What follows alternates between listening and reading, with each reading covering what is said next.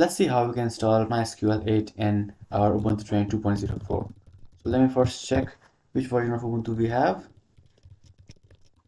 So as you can see, we are running on Ubuntu 22.04.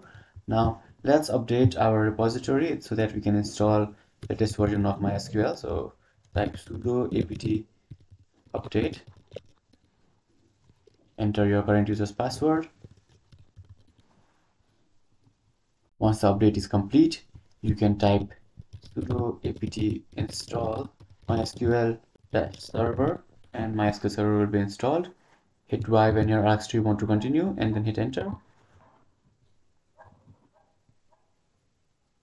So we have successfully installed MySQL. Now we need to secure our server so that we can set up password and so that it is safe.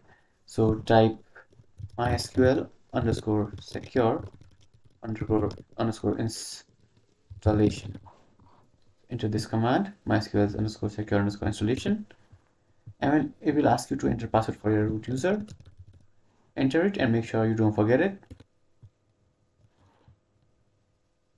Okay, so MySQL server seems to be not running, so we can check MySQL server status by typing this command. It is saying service is stopped. Now you can start the service by this command, sudo service MySQL start. Now once you have run MySQL secure installation, you need to press Y for yes and key for no. That this means that do you want to set up validate password.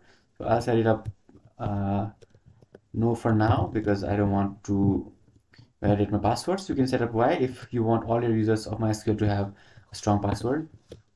And when it asks you to remove anonymous users, just hit Y and hit enter. And do you want to disallow root login remotely? It means that root can log in from any other computer, not just this computer.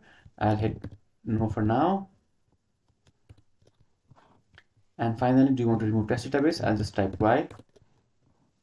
And do you want to reload privileges table? Hit Y again.